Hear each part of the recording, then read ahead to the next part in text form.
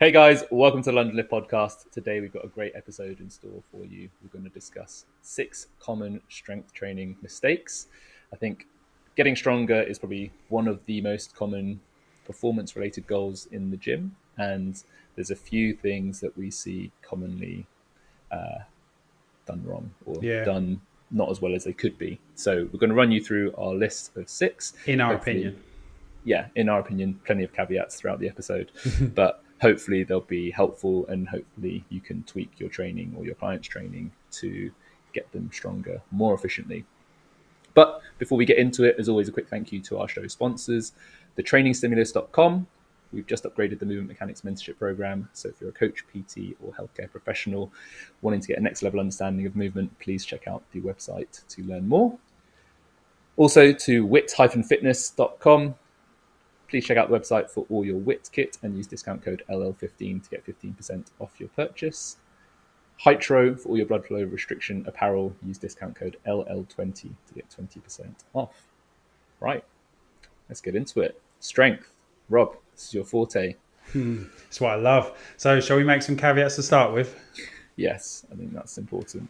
I think for me, the most important thing is that individual circumstances may vary. So this doesn't mean this is necessarily your limiter. It could be the opposite to some of these things, but these are the most common patterns that we tend to see.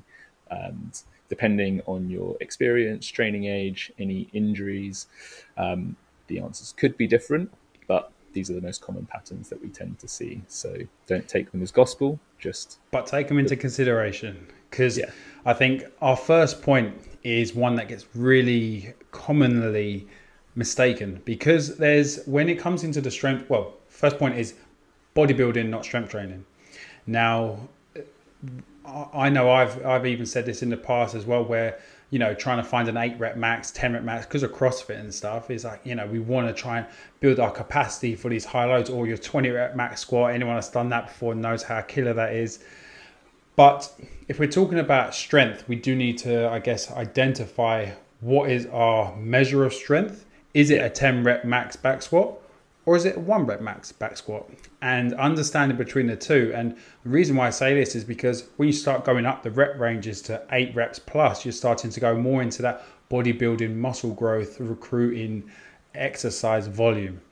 Yeah. Whereas when we're on the lower end of the spectrum, where you're going anywhere from say 1 to say 6, maybe to 8, but say 1 to 6, we're looking at more strength biased recruitment and goal. So understanding what your individual goal is. If it's powerlifting, nice and clear cut, 1 rep max on the main list. And I think even in CrossFit, your strength, probably your 1 rep max on X amount of lifts. But then you also need to take into consideration your strength in your 3 rep max, your 5 rep max, your 10 rep max. So this is why CrossFit is quite a tricky thing to kind of program for because you're trying to cover so many bases. So to identify what your strength metric is pretty challenging. Yeah, I think that's a really important caveat. And we did an episode a while back, I think it was called The Art and Science of Strength Training, where we get into the definitions of strength. And there is no one definition for what strong means to every individual out there. You need to get clear on what getting stronger means to you. But this bodybuilding and not strength training point is quite broad in that it could be the rep ranges are too high. There's a big focus on time under tension, which could hold back the amount of weight that you're able to lift. If you're focused on the lower rep ranges, which is a more traditional view of what strength is. But as Rob says, in a sport like CrossFit, strength endurance is also really important. So having a higher 20 rep max might actually improve your CrossFit performance better, but wouldn't be considered such a pure measure of strength as a 1 rep max. For me, the bodybuilding, not strength training point extends a little bit more into having a bigger emphasis on individual muscles rather than an overall movement pattern. So if we're talking about a squat and people start doing really isolated like calf, quads, hamstring work, those movements were designed for hypertrophy in those muscles. And I'm not saying that there's going to be no carryover whatsoever, and it might not help some people in some circumstances.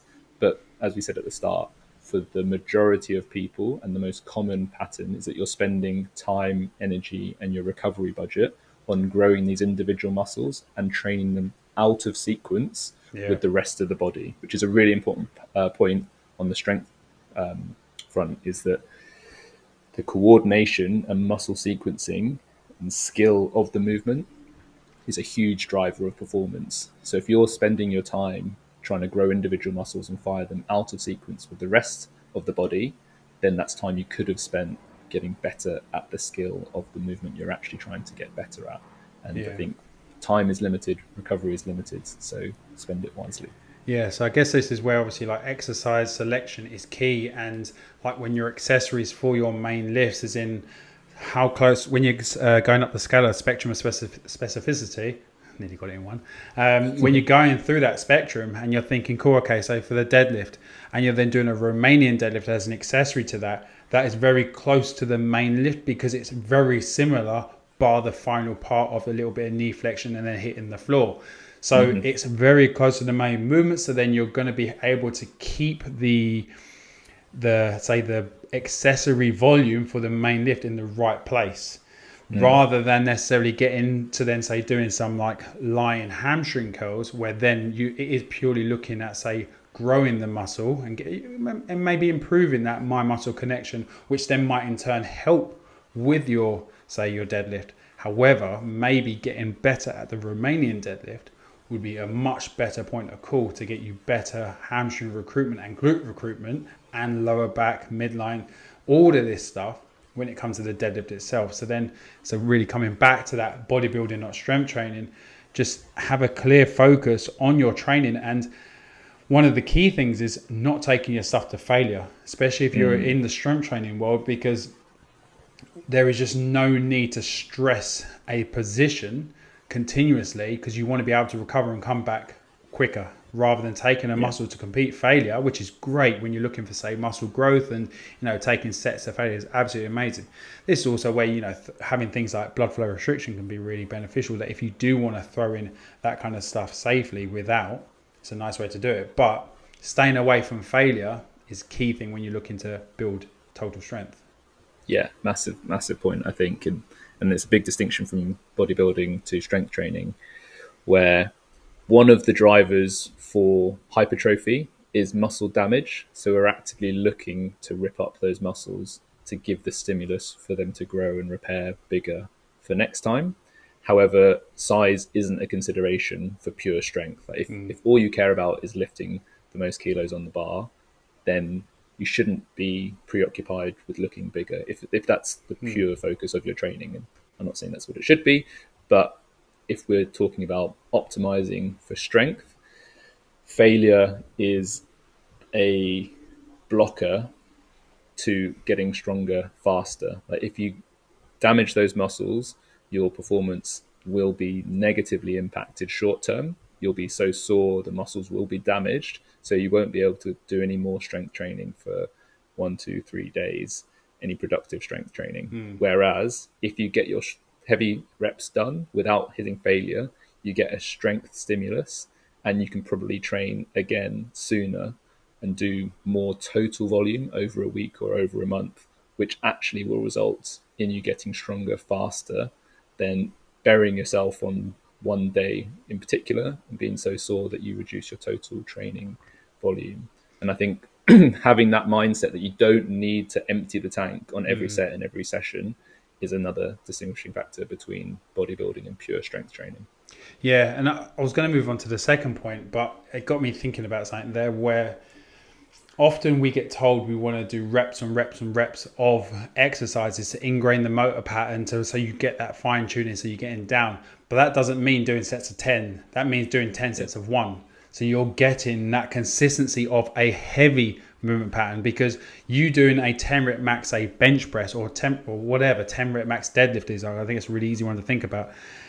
Doing 10 reps, say touch and go, or just doing say 10 reps without any thought about just getting you going 1, 2, 3, 4, 5, 6, 7, 8, 9, 10. Doing that is not going to be conducive necessarily to building your 1 rep max strength. However, 1 rep, reset, 1 rep, reset. I'm not saying you need to let go of the bar. You could still say hold of the bar, but you then create the same tension, lift it again. This is why when I'm talking to clients and people about improving their strength, I'd never really recommend touch and go reps. I say it's great for building some volume in the muscles and stuff, but that going, say, more bodybuilding focused. But when you're looking to build absolute strength, you want to try and do the same thing over and over again to make it replicable. So when you're doing, say, a deadlift, each time you're resetting at that floor, creating the tension and then lifting it. So it's probably going to be about 5 to 7 seconds before you actually lift again, because you're going through your lifting sequencing. And that is how you're going to be able to start replicating and improving your top end strength, because you are able to execute the same thing every single time. And that's how you build top end strength, is when you have confidence in your movement pattern without thinking. It's automation. Yeah, skill. Like, I think a recurring theme through a few of these points is to treat strength training as skill training. The efficiency and coordination component is massive. So optimizing for skill development is one of the best ways we can improve our strength. We'll come back to that later on, I think. So point number 2 is speed of progression. And what are your thoughts on this, Ash? Yeah, so speed can be too fast, it can be too slow, but most commonly it's too fast, in that people are trying to PB every session or trying to make big jumps from week to week. And one thing we say often is that the body likes consistency, it likes predictability, and it doesn't like system shocks. So if you start adding 20-30% weight from one week to the next, the body's going to freak out, it's going to panic, and it's less likely to be able to adapt to that progression than if it's slow, steady, and consistent, because then it kind of gets the message, it knows what you're asking it to do, and it can handle it, which is the crucial part. But you had a good story about session PBs versus sticking to the plan. Yeah, so a couple of weeks ago, I was at weight and I was squatting. It was feeling really, really good. I hit a really solid beltless back squat, and I was like, "Fuck!" Like, it doesn't even feel like I feel like I've got the best belt on. I haven't even got a belt on yet. I'm feeling so strong. And then hit what I went in with the goal to hit. I think it was around 230 to 240, and I was like, because obviously my max squat the competition was 240, so I was like, I can't remember. I need to look it up. But I either hit 240 or hit, say, 230, whatever it was. But I felt like I had so much more. And my next goal at the next comp is 250. So I was like, at that moment in time, I was like, I've got 250 in me. Like, I feel like I've got it today. I can grind it out. I can hit what I want there. But for the first time, I actually stepped back. I was like, no, my goal today was to hit whatever I hit, say 230 or 240, right? That was my goal. I'm going to stick to the plan and trust myself that in 4 weeks' time, 8 weeks' time, I'm going to hit that 250 and not grind it out. I'm going to hit that 250 and hit it rather than just about get it. And that was me then sticking to the plan of what I had in mind. However, that plan kind of went a little bit skew-whiff when I then got ill, and then now I've just about squatted 200 the other day. So not that I've lost all this strength, but it's like it then made me question, should I have taken that 250? And when you're looking at the macro picture of like November as my competition, was hitting that 250 a couple of weeks ago important? No. It would have been great for the ego, but that's about it. Whereas now, and as you pointed out to me, it's like it could have then actually made me iller, and because I would have had poorer recovery, I would have been in more. So something else could have happened, or maybe when I got back to some training afterwards, I then actually injured myself because I was still recovering from that nervous system wise. So this is why it's important to have a plan when you're training. It doesn't even have to be to the kilo plan, but you have to have an idea of where your training is going, so that you know when to kind of pull the brakes and when to push the accelerator. Like, you need to be able to fluctuate between the two, because sometimes you need to check the ego and say like, no, the plan is this. So progression is like, it can feel hard to say no to something that you think is there, and trusting in the process and having that delayed gratification and saying, no, I'm going to get it. I'm just not going to get it this week. Yeah, I think that's a great example for highlighting progressive overload, and progressive is the key word in progressive overload. And the question that comes to mind then is, if you hit 250 instead of 230 or 240, would that have resulted in you being stronger on the platform in November? And I would argue no, in that you've slowly and sensibly built up to hitting 230 or 240 in your plan. So that is a sensible speed of progression. And hitting that would have been heavier than you hit in the previous version of that session. Yep. So you have achieved the goal of creating a strength training stimulus. So your body has a reason to adapt to get stronger. So that box is ticked. The box doesn't get more ticked by adding another 10 or 20 kilos. Exactly. So your body doesn't adapt significantly faster. It might adapt ever so slightly faster, but you are adding an element of risk, which compromises all the strength that you've built in the lead up to that. And the fact that you got sick afterwards is a shame, but kind of doesn't really relate to the question on that day you made the right decision. It's like in poker, you might lose a hand, even if you do statistically the right thing to do. It doesn't change that was the right decision. It's just you got unlucky. Yeah. So I think in terms of the common mistake with speed of progression, people try to go too fast. If you're getting stronger consistently over a long period of time, your strength training is working. It's when people get greedy and try to get too much stronger too quickly that things start to go wrong. So in our strength training episode, I think we talk about some rules of thumb, but generally 10% per week in volume or weight on the bar is a rough rule of thumb. As always, big caveats around how long you've been training and the rest of it. But if you're moving in the right direction, just be grateful you're making progress rather than trying to push too hard too soon. Yeah, and I guess then this leads nicely into our next one as well with overall volume. So point number 3, overall volume. And it can be really easy to kind of get stuck into the more reps equals better, or like more sets, more whatever is them going to get me stronger. And I think an example of this with myself as well recently is when I've put, because I heavy back squat and heavy deadlift in the same session. I found when I was building up, say, a heavy 5 for the day in the back squat and then building up to a heavy 3 in the deadlift, if I did a heavy 5 back squat and then did some back off volume based on what I hit for the day, my deadlift would be massively impacted because of the stress on the nervous system. So what I started to do, which I found was a lot more effective, was build up to, say, a heavy 5 back squat, build up to a heavy 3 deadlift, and then the back off volume comes later in the week. So I'm still getting the overall volume. I'm just placing it at a time where my body could recover better and I can have more of a focus. And I'd throw the squats on one day and the deadlifts on another day because I was then incorporating with other movements. So then they weren't too stressful on the body, but I was able to still stay specific by keeping the heavy squats and heavy deadlifts in the same day. Yeah, nice. So I think my notes on this say for overall volume, it's usually too high as the common mistake, and especially within one session. So people trying to get too much of a strength stimulus, and kind of like we touched on before, if you've ticked the box, you've challenged your body to get stronger, that's job done. And just further trying to destroy your body doesn't make you more stronger for next time. If anything, it creates more muscle damage, so it just takes you longer to recover.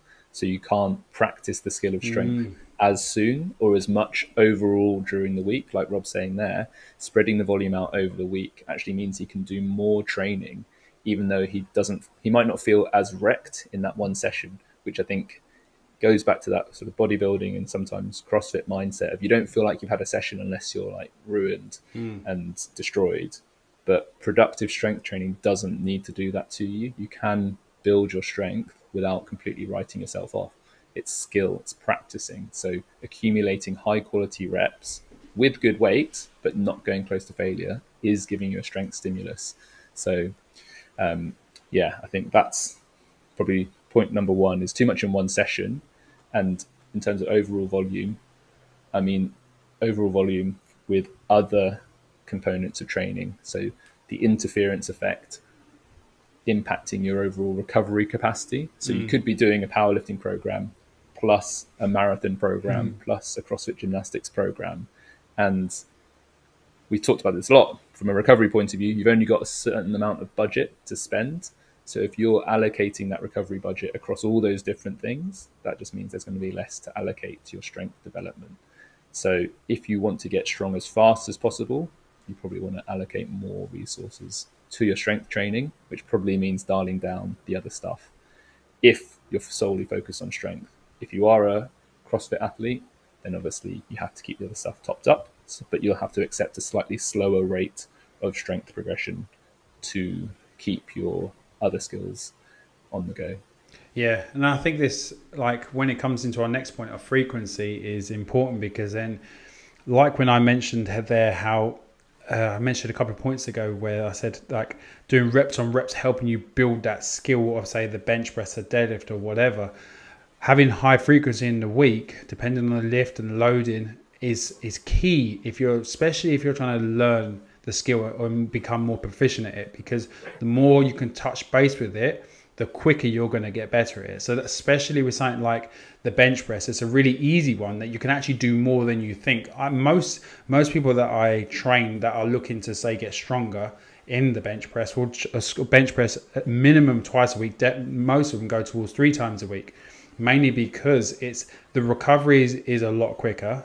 Because one, the loading that's being used a lot of time is a lot less than say you would in a squat and a deadlift. But it just means that we can touch base with that movement because it's the bench press is such a skill in itself. I think people underestimate it. And we're going to touch on a bit of this later on. But it's like there's so much nuance to finding your bench press technique that the more frequency we can get, the quicker you're going to find the one that works for you and the position that works for you best. So frequency is key. But as long as you've taken into consideration total loading, that like total stress that you're going to put on your body through that week with that movement, I think a really good one to think about is the deadlift, because deadlifts can be, people can get really worried about the deadlift and say, oh, how often should I deadlift, or can I deadlift more than once a week? And it's like, you could deadlift every day if you want. It depends on the loading. Again, it's like the stress on the body. But if you're looking at strength training and you're going to be pushing yourself closer to those top end numbers, like the 3s, the 2s, the 1s, you have to take into consideration how long is it going to take for my nervous system to recover. And a really good way to see is how good is your grip strength. That's a really good indicator of how recovered are you. So deadlifting, it's very common for people to deadlift maybe once every 2 weeks, maybe even every 3 weeks, and still be progressing in the deadlift. It's amazing how much your deadlift strength stays, especially if you're doing accessories like, heavy Romanian deadlifts, all these other posterior focus, and even just squatting heavy. Like your deadlift will maintain strength. So then you have to weigh up the consideration of maybe every 2 weeks is better because I can push myself every 2 weeks and I give myself 2 weeks to recover and I'm feeling that progression. But again, it's one of those type of things that when we touched on earlier with these individual caveats is in like, you have to try, what does it feel like to deadlift once every 2 weeks? Or are you someone that actually needs to deadlift quite frequently because you're just shit at deadlifting and you need the skill more than you need the top end strength? Yeah, great caveating there, because I think the deadlift isn't the interesting example and potentially more of the exception because it's so demanding on the nervous system. If you're doing heavy deadlifts, it can require a lot of recovery before you're ready to do heavy deadlifts again. But people who are deadlifting that heavy generally have quite an old training age. So they've been deadlifting for a long time to be able to get strong enough to deadlift heavy enough to write their nervous system off to that extent. Yeah. Whereas the beginner or the novice strength training athlete probably can't lift heavy enough to write themselves off for 2 weeks or to not train again for 2 weeks. And they'll also lose the motor pattern faster because they're not so skilled. Whereas the experienced lifter's got so many more reps already under their belt so that their motor pattern is pretty well ingrained.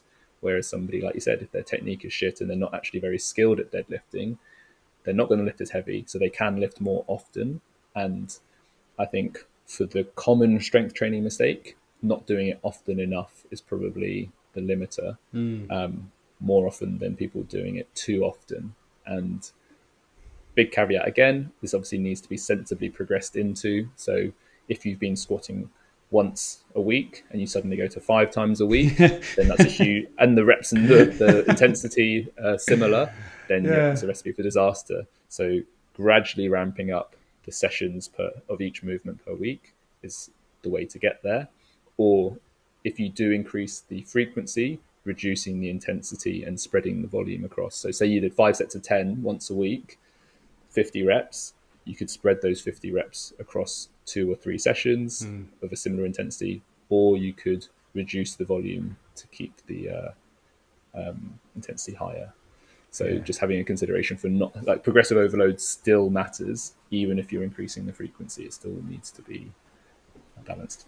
Yeah, and if you don't get me wrong, if you want to dabble with a squat every day program, by all means, be our guest, because it can really open up some new avenues for you to really start to think about, because you can do this, and it's not necessarily for a longevity thing. And you've done it as well, haven't you, Ash? I haven't done squat every day. You've done a lot of squatting times over a week. Okay, yeah. So that for me, if you do want to dabble into the squat every day world, which can be really beneficial for someone, say an intermediate trainer, and you want to do a little block of it for a couple of, like say 4, 8, 12 weeks. Have that in the back of your mind, where there may be over the next, say, 12 weeks, you're going to go to squatting twice a week, then you go to squatting 3 times a week, and then you can go to either 4 or you go all in at then 5 at that point. But you've increased your tolerance so that your body is accustomed to higher volume squats, because this is where most people go wrong with the, say, squat every day option, is because they go, right, fuck it, I'm going to do the squat every day program. I'm squatting once a week. I want bigger legs. They do it and they go, fuck, this is too much squatting. I can barely go past week 1. And it's like, it's just because you haven't given yourself the tolerance so far. Most people that are successful with that have come off normally three times a week squatting, and they go into that for a period. It's not a longevity thing. This is like you do it for a block of say 6 to 12 weeks and just see what happens. And you will increase your squat. At what cost? If you don't get injured, Yeah, the injury risk is very high. But, you know, sometimes, you know, you can put on some serious numbers, because think about how good your squat becomes if you're squatting every single day. You are, and this then could be a bit of an idea, even for someone that's quite, not a newbie necessarily, but an early intermediate, because the load that they're going to be putting on the bar isn't going to be that high, but they're then practicing the skill every single day. So actually, it could be a quicker way to kind of get to skill acquisition, not necessarily to bigger squat number, which, well, it would be a bigger squat. Well, that would lead to bigger squat numbers. It would. So, but it's like, it's a way of doing it. But then I would argue, even I'm arguing myself with this point, is then I'd be worried that the novice mindset behind squat every day would then actually take it too far and actually then cause more damage. So it's, if you were to think about doing this, definitely talk to, say, a coach, talk to Ash, talk to myself. Like, you know, we probably won't recommend you do it. But if you are interested in doing it, we could definitely talk to you and kind of give you an idea of how to kind of get to that, because there is some, especially in squat and the bench press, 2 movements, which if you did every day, you know, under the right duress, I think, you know, you could, you could get some serious gains from it with the right protocol. So exactly, that's the key thing. The intensity has to be appropriate. Like you can squat, like you could air squat every day, you know, and that'd be fine. But you couldn't 1 rep max every day. No, and if you are, for very long. Yeah, but if you are trying to improve the skill acquisition of a 1 rep max style squat, which is kind of what squat every day is, that's a skill in itself. Like having the right mindset, getting underneath a heavy barbell, even if you're fatigued, and how to do it. And like that, it's like when I've done the Russian squat program, which is 3 times a week squatting, I absolutely loved it. It's perfect. It's done. It's just the right amount of volume, and you can do it with loads of stuff. And by the end of week 3, you're finishing on 6x6. Right, at the same weight. So you've used the same weight for 3 weeks. You've got 6x2, 6x3, 6x2, 6x4, 6x2, 6x5, 6x6. And then you always go back to a 6x2 to recover. When you start getting to, I think, like 3x3s, and then you got to do 6x2, you're like, this feels great. This was so light. But you've ingrained such a tight movement pattern with your 80% load that you just feel like that blew up my squat the first time I did that, because I learned how to squat. I didn't have to squat every day to learn how to squat there. I squatted 3 times a week, and it was great.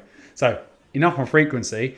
I think that then goes into our next point of too much variance. So having too much variety in your strength training just fucks it up, because then it means you're trying to get stronger to too many things, which is essentially CrossFit, right? And this is when we've touched on that point that you said, like you have to understand at what bucket are you filling up, because you're going to have to say some of them are going to have to be more on ticking over so the other can focus. And if you're focusing on strength, if you can if your measure of strength is, say, squat, bench, deadlift or whatever, if you keep it tight to a certain select few things, and that's where your training is focused on, it means you're going to be able to get the most out of it and then pick the appropriate accessories to get the most out of those sessions.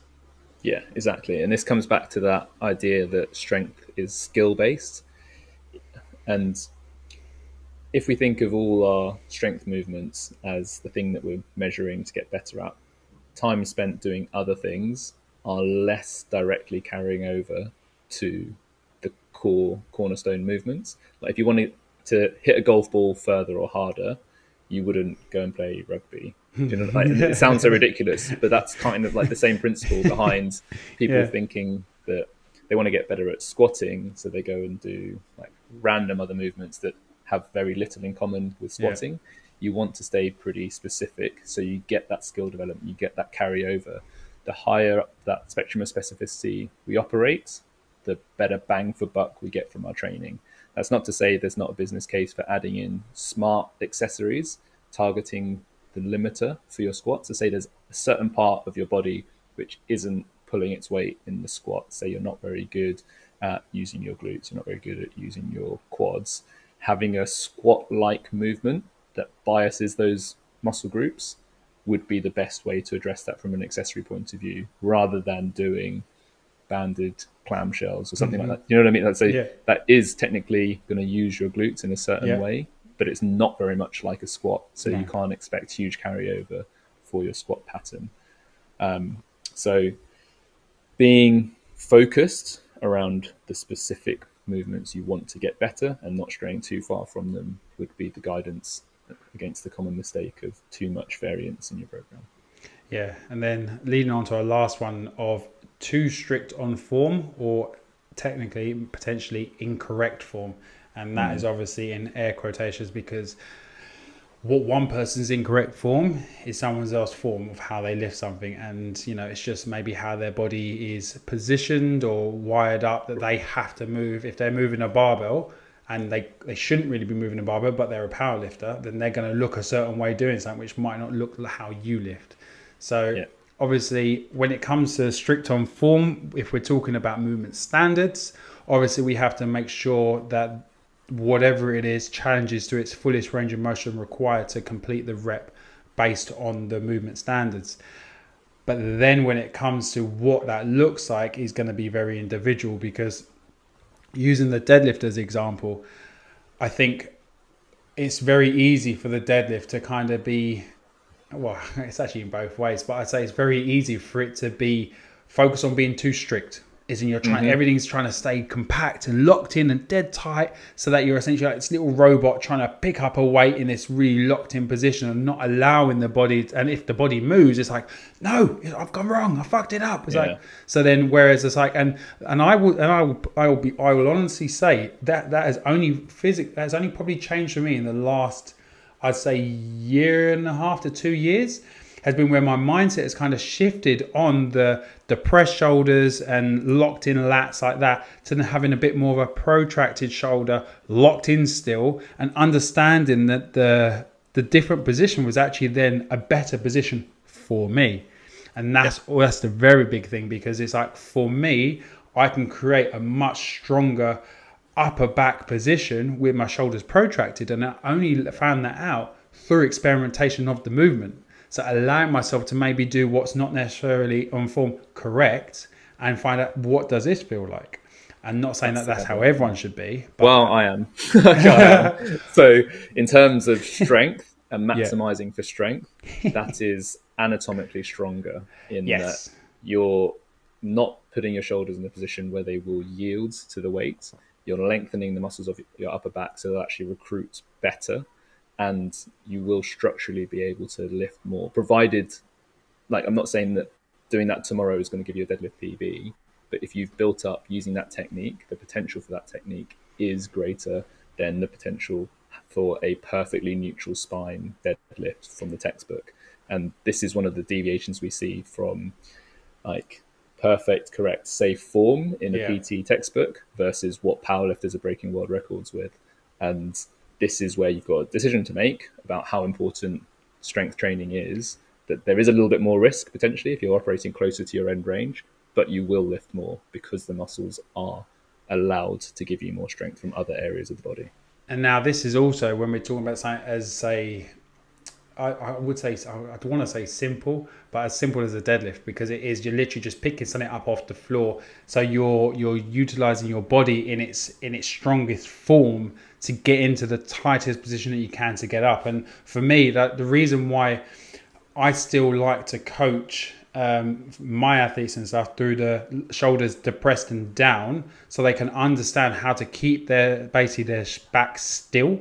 And because I understand how over the years of practice, how I can have my shoulders forward and down, for the deadlift in particular, it's been great. But then, for instance, when I do a Romanian deadlift, I have a bit more of a depression and slightly back because it's a better movement. And that's how with most of my, say, clients and stuff, when I'm coaching them, the hinge pattern, that's what I'm coaching them on. But when it comes to the deadlift per se, which I only train one person at the moment who's looking to obviously max out their deadlift, and it's something that we're going to start to incorporate is more internal rotate, like more protraction of the shoulders, to see where that can go for him, because he's built up a good strong upper back and so forth. And it's funny though, because when I was saying this, it got me thinking about, say, snatching and clean and jerk, because it's pulling from the floor. But if I try to snatch or clean jerk with my shoulders protracted, it would cause the barbell to travel forward and I would be in a terrible position. But then it made me wonder, like, but would I lift more, and would I be able to correct and stabilize it overhead? Like, is that what everyone's missing? Are they missing protracted shoulders? Yeah, I think it's I'm going to try it. Try it, mate. But I think it's a different movement. It is. I know that, yeah. It's a long discussion to get into, but I would say thinking it more of a leg press, and obviously with a consideration to bar path, it's going to be very hard to be accurate with your bar path if you go from that deadlift hingey position rather than... Yeah, no, I know. It's just, I was just thinking, but even if I was in, like, I'm just thinking about a clean, and if I was in that, my clean grip position, everything, but maybe with internal, like, what does that look like? Does maybe how it comes off the floor, is it easier? Like, this is just now me talking on air, just like a thought that's gone through my head. So I do apologize about that, but because we're obviously talking about form, but it's because challenging the narrative is what it's about. It's about not necessarily saying that there's one way to do things. It's about finding your way. I know, but the thing is when you look at every single weightlifter, no one does it. So I'm pretty sure what I'm talking about is absolute bollocks. But let's go on to the squat, because I think that's Mr. Ash Grossman. That is training stimulus 101. Knees out is a no. Yeah, it's a no. So, like, old school, hopefully old school now, coaching of push your knees out while you're squatting will reduce your strength. We do a whole episode on this. I think it's one of the early ones. Episode 5. Knee valgus. Yeah. Check that out for a long, detailed explanation. But essentially, by driving your knees out, you block the ability to maximally recruit glute max, the biggest, strongest muscle in the body, and also your VMOs, one of the major quad muscles. So letting your knees go where they want, provided it's controlled and you've built up that movement pattern progressively over time, will result in stronger squats. And this is what you see in all the world records for powerlifters, all the world records for clean and jerk and snatch, that the knees will have to dip in to get some knee valgus to get maximal recruitment of those big strong muscles.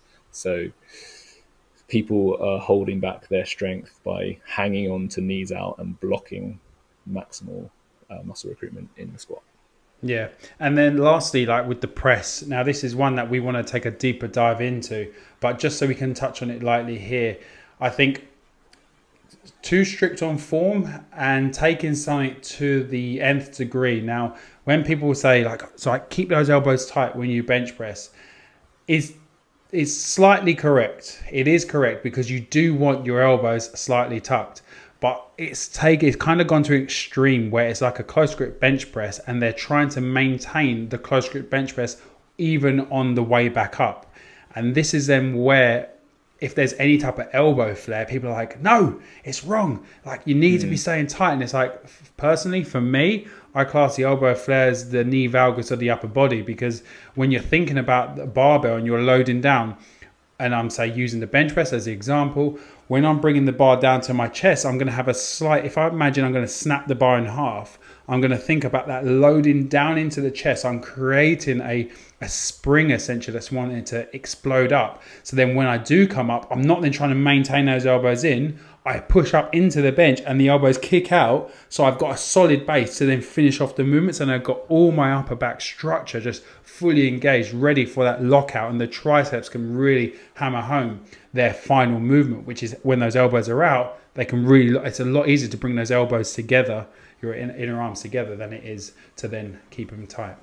Yeah, I love the analogy of the knee valgus of the upper body, because it's almost exactly the same in that when people actually max out, the elbows naturally flare. So we are able to produce more force factually by letting the elbows flare.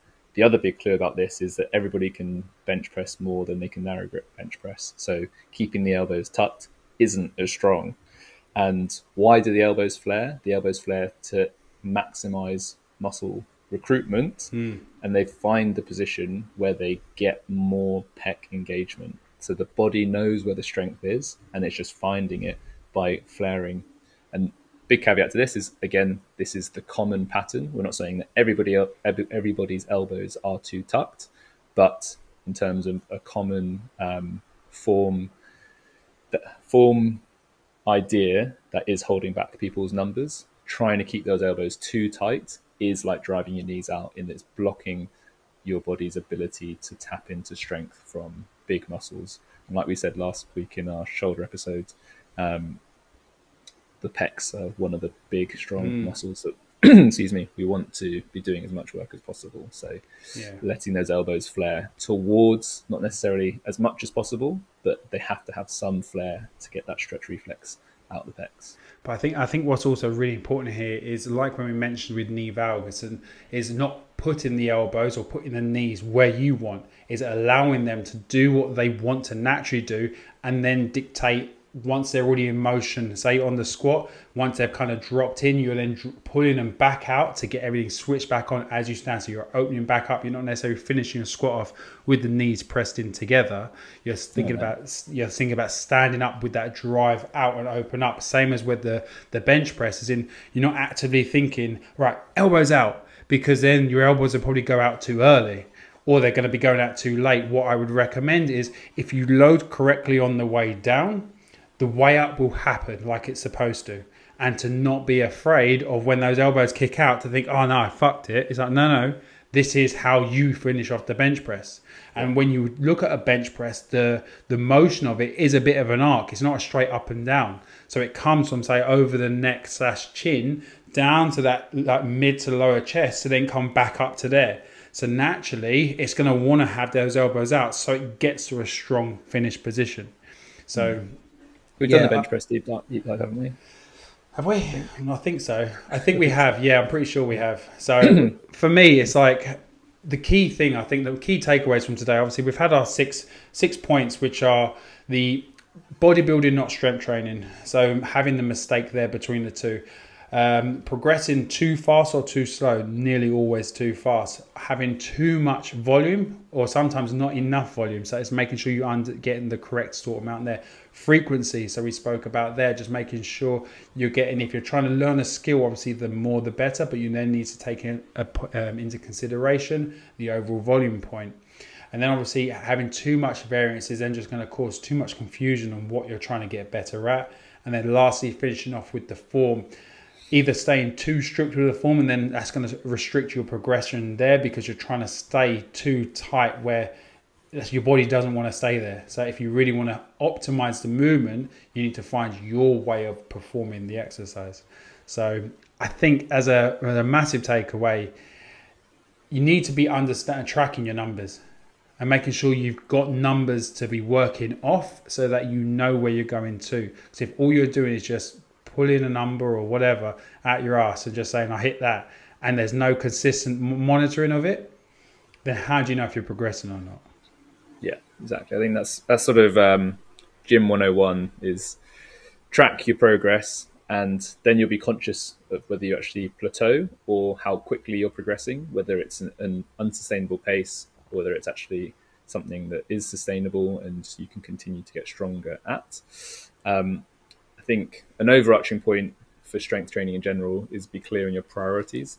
Like, how important is pure and absolute strength development, or are you working on other things at the same time? If you are working on other things at the same time, then accept some compromises in non-optimal strength training.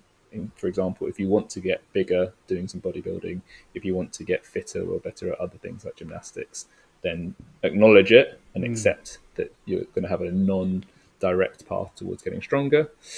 And I think one of the key ones, going back to the bodybuilding point, is that failure isn't a good thing from a strength development point of view, day in, day out. Like, obviously, at certain points, it's appropriate to test your strength.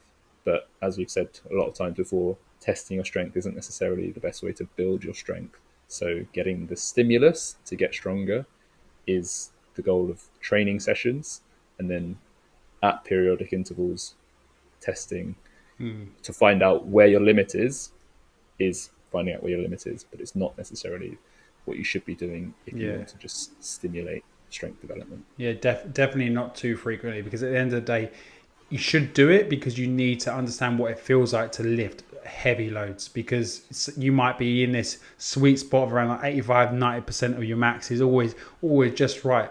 But then when you get to the big boy weights or big girl weights and you're starting to lift some things that are really going to take it out of you, this is my issue at the moment with the deadlift. I need to grow a pair for my deadlift, because I could have finished up. I get so frustrated when I look back at my 280 deadlift and second time I now haven't hit it, and it's because I just didn't have a pair. I should have finished it. I should have held on to it. It's so annoying. But when I think back, it's like, that's then me, point number 6, staying too strict on form. Because then I was, in my head, I had this contorted body which looked terrible. And I was like, I've got to let go. And when I look back on the video and stuff, it just wasn't. So, you know, this is, yeah. So for me, as you can tell, guys, I think like strength training is a massive passion of mine. And it's such a shame when you see people that want to get stronger but they get distracted, because it's such a long-term thing, like a marathon. It's not a quick win, and because if you do try and get the quick wins all the time, you don't get stronger quickly.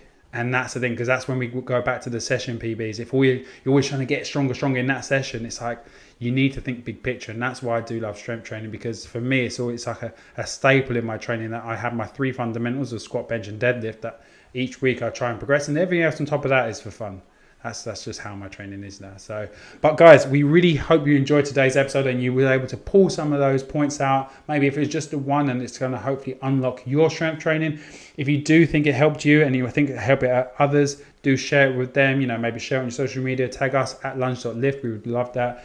If you did also think it's really beneficial and you want to learn even more about lunge and lift, you can head over to our YouTube, subscribe there, and find our videos from all our previous episodes.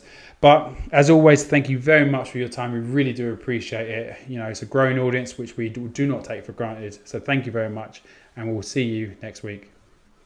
Thanks, guys.